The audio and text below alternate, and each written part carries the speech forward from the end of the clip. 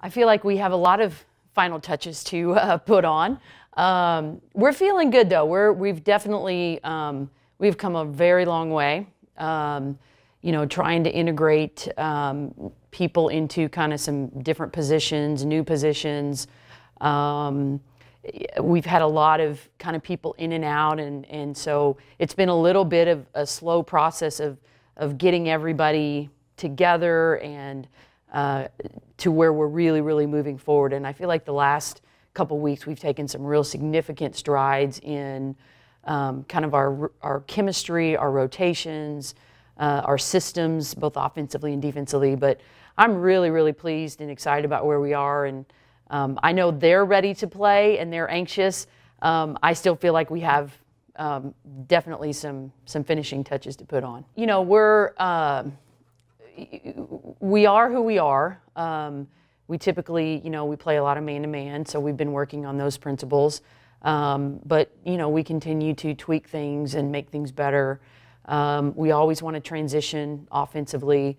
You know, but again, some of the numbers, some of the things we've been dealing with have caused us to have to tweak a few things, which I'm sure everybody in the country right now is having to tweak some things just because of the craziness and a little bit of the chaos of this year. I definitely think we're going to be a work in progress. I think the team that we start out at the beginning of the year will be very different from what we see at the end of the year because we're just going to continue to evolve and grow. Yeah, that's probably one thing I'm most excited about is just the way this group has bonded together. You know, we've talked from day one that we're on this grand adventure together, and there's going to be some ups and downs, and we all know this year is just we don't know what to expect. And I'm so proud of this group for the resiliency that we've shown, the you know, the stick-to-itiveness, if you will, of just, hey, whatever happens, we're gonna bounce back. We're gonna respond. We're not gonna get too high or too low. We're just gonna stay steady on what we're doing. I think Jasmine Jones has been a tremendous leader in all facets. And honestly, I really think we're a lot of leadership by committee. We've got a lot of different people stepping up, saying what needs to be said, holding each other accountable. So I think for for where we are right now, I think this chemistry and this team's fight and this team's togetherness is at a really high point, and I'm really excited about that. Man, there's so many players that I'm excited about. I think our fans are going to be really impressed when they see how some of our returning players have returned. I mean, I look at Kari Clark as one, completely different player than she was as a freshman, just really worked her butt off over the break and while she was at home, and has really just added so much to her game. You know, Jasmine is so solid. CeCe Ellington had a great freshman year, is looking, you know, looking good. Our freshman, Nicole Rodriguez, I think is probably the greatest surprise as far as just her maturity, her mindset, her work ethic, and her leadership skills. So again, I could go through every single player and just say how excited I am about the improvements they've made. Well, I think, gosh, there's so much this team we've gone through from the spring. I mean, I think I'm going to touch on some of the off-court things that this team has stood up for. This team and our program, you know, made some significant statements and are 100% committed to just the racial equality, and our team has been, you know, again, I know I'm biased, but have been really leading the charge here at LMU as far as taking a stand, making statements, and doing things that show our commitment. So that's, to me, the most, you know, what I'm so proud of is that we're standing, you know, we're here to play basketball, but we're also understanding the platform that we've been given and the opportunity to speak, and our team has risen to that challenge, and I think are leading in that way. On the court, I just think, again, they have been so resilient in battling the uncontrollables. There have been so many, and there will continue to be so many uncontrollables that happen over the course of this year. And how they've managed to just, okay, next, all right, what's next? Okay, this is coming. Okay, we got to deal with that. All right, we got to pivot. We got to change directions. And they've been more than willing and eager, you know. And we talked from the beginning, hey, what are some things that you all need to do? If we're going to make this a successful, enjoyable season, what do you have to do? We got to come in with a great attitude every day. Yes, absolutely. We have had great attitudes. Our work ethic has been great, and we've just stayed steady, despite the fact, you know, someone's in, someone's out, you know, something, this happened, that happened. Okay. So I'm just really proud of their resiliency and their commitment to each other, to this program, and to making this year a special year. That's our goal. Let's make this a special, memorable year. And in the process, in the meantime, we're going to stand up, we're going to speak, we're going to do what's right, and we're going to try to make a difference.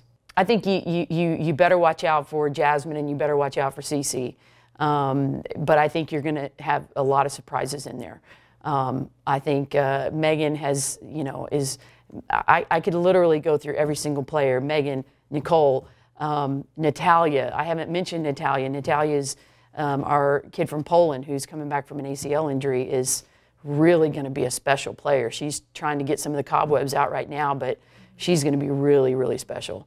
So again, I think I've listed a ton of people. We've got some that are, you know, still kind of nursing some injuries and dealing with some challenges right now. But I think when you see us all together, I say it again, we're not the team right now in November that we're going to be January, February. And that's what's exciting to me is we're going to keep growing, keep adding pieces, and keep just getting better.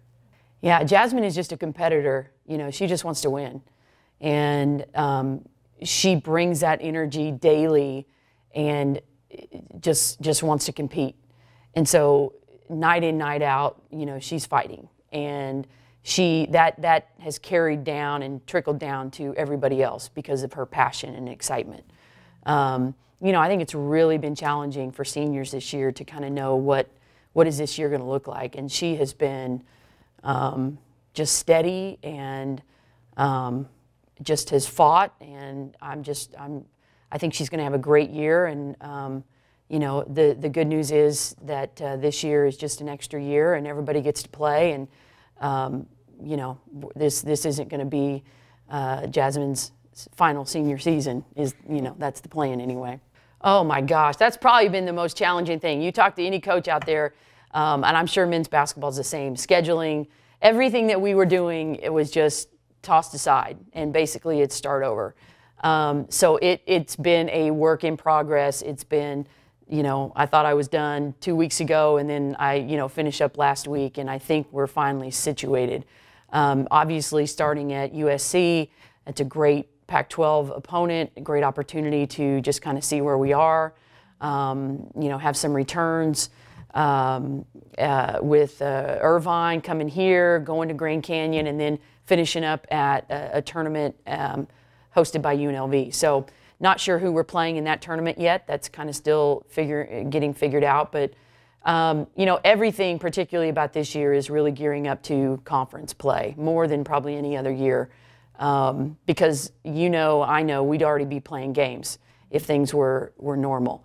But we're gonna take every game we can play, and we're just gonna compete and try to have some fun and just get better and prepare for what we know is going to be a tremendously challenging and competitive conference. Yeah, again, this conference is so tough in and year out. One of the best, if not the best, mid-major conference in the country. Gonzaga is always, you know, where we're all trying to be right now. But it's top to bottom. It's going to be great. It's going to be competitive. We're going to have to fight, and we're going to need every single body and person ready to go. You can't take a night off. Anybody can beat anybody, and you know, we're just hoping. I think the greatest challenge is keeping everybody healthy, and you know, really focusing on staying within our own little bubbles individually, so that we can have a successful season. I just continue to say that, you know, I'm so proud of our team up to this point. They have been so resilient, so focused on the task at hand. You know, despite the challenges of COVID, despite the challenges of starting on the outdoor courts, we're still wearing masks in practice. There's just been so many roadblocks, and yet we continue to come out, and there's no excuses. You know, we're not making excuses for anything. We're gonna continue to fight regardless of what happens. So I'm very, very proud of them, and our goal is to make this a tremendous, not only successful season, but a memorable season where, you know, 10 years from now we look back and we say, goodness gracious, do you remember what we did? You know, and remember this, remember that, and how we rose to the challenge. And we talk all the time, we're building resiliency right now. The muscles, resiliency is like lifting weights, you know, and these are opportunities. We're looking at every single one of these things that come up as an opportunity to get stronger mentally. That's resiliency. And that has been our challenge and our focus all year.